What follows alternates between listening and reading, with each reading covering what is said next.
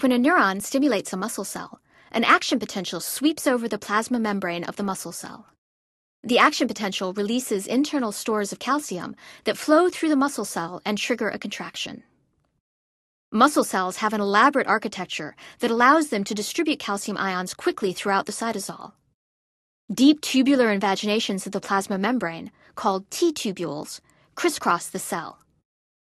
When the cell is stimulated, a wave of depolarization, that is, an action potential, spreads from the synapse over the plasma membrane and via the T-tubules deep into the cell. A voltage-sensitive protein in these membranes opens a calcium release channel in the adjacent sarcoplasmic reticulum, which is the major calcium store in muscle cells, thereby releasing a burst of calcium ions all throughout the cytosol of the cell.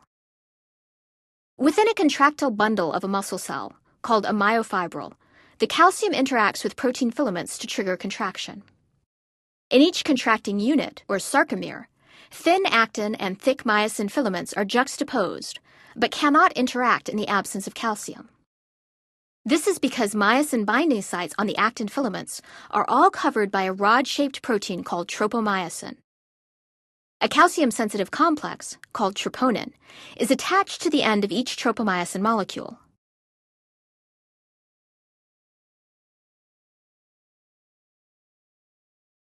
When calcium floods the cell, troponin binds to it, moving tropomyosin off the myosin-binding sites.